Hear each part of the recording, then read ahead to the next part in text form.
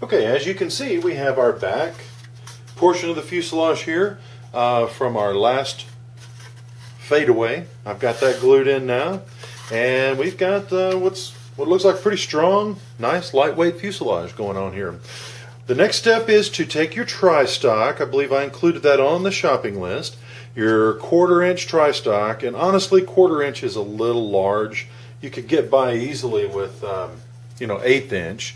But 1/4 inch is what my hobby shop had, and that's what I put in. But what I've got here is I have glued in a couple of pieces of those with the tri-stock there and there. That's going to beef up the firewall so I can mount pretty much anything on here.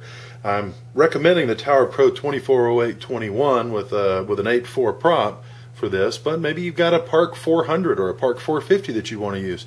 Well, you certainly need a strong firewall mounted. Again, this is just tri-stock. See the profile kind of there, my bad lighting, but I've got those glued in.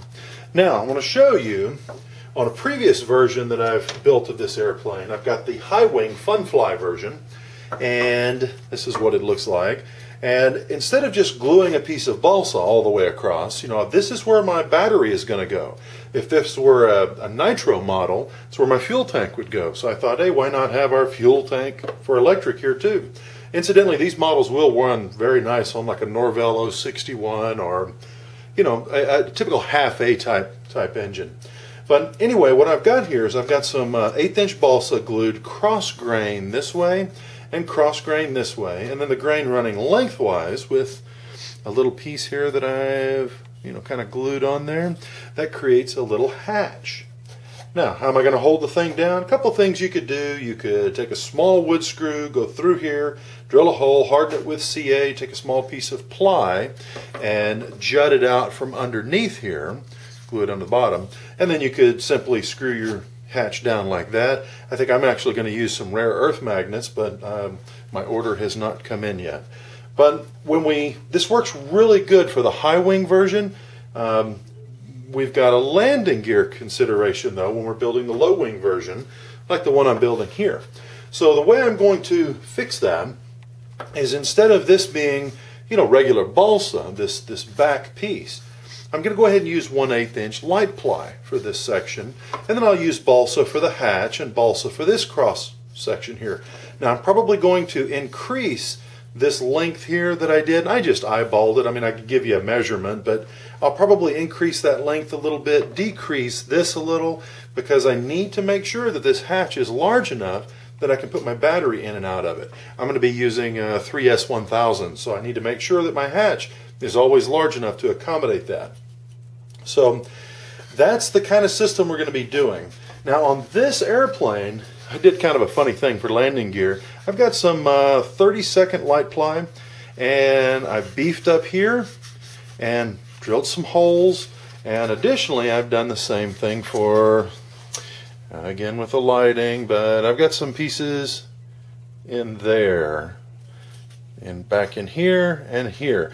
And the reason I've done that is I've got a wire landing gear that I've mounted here, or well, I will be mounting here, and it actually zip ties in place so that if I come in too hard, I'll break one of those little small zip ties rather than, ripping out the ply or ripping out the fuselage. So anyway, that's what I'm going to use on the high wing version. But on the low wing version, we've got a little bit different challenge again.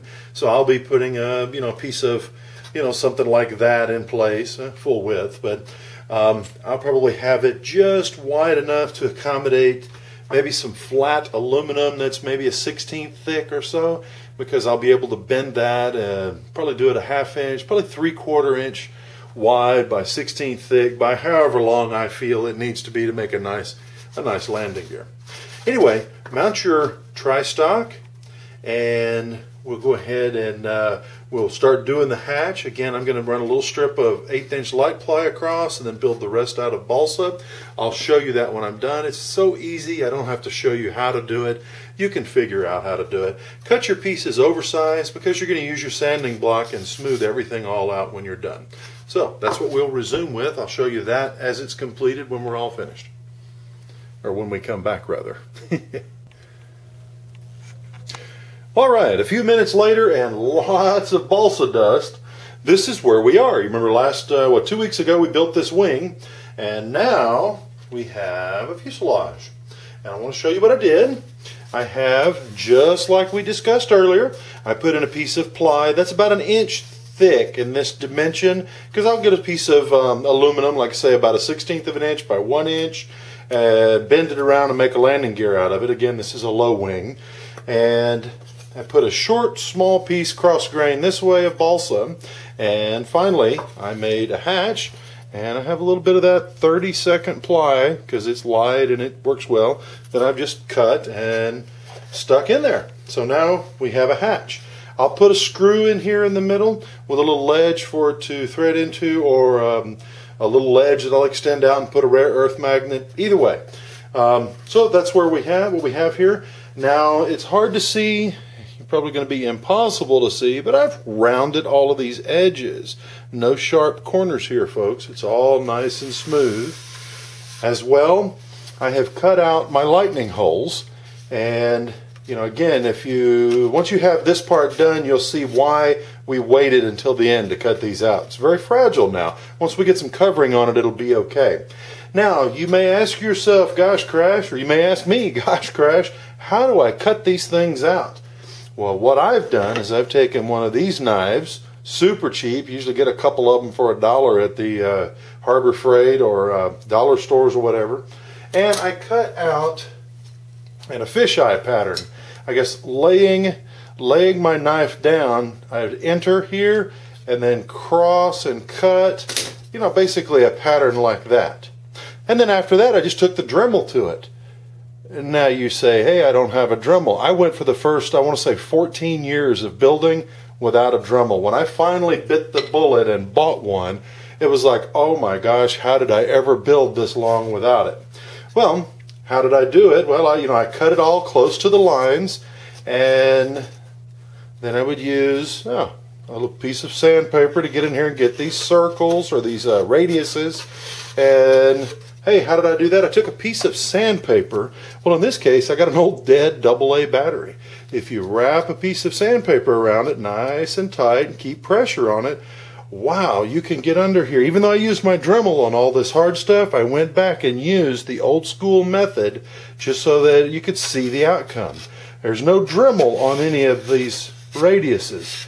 If you're using a Dremel, a barrel sander is all you need. But this does work.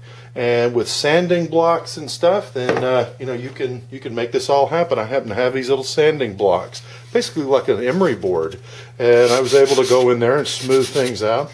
But anyway, what we have here is the end of our work for this week. We have a nice e-QSC low wing style fuselage, and we're pretty much done. There are a few other things we can do to it, but I think we're going to hold off until next week. So here we have it. Build your e-QSC. Send me pictures. If you have any questions, send them to me, and we will get them answered for you on the air. And look forward to all you guys having my airplane in your hands, so you can be a scratch builder yourself. All right. See you next week.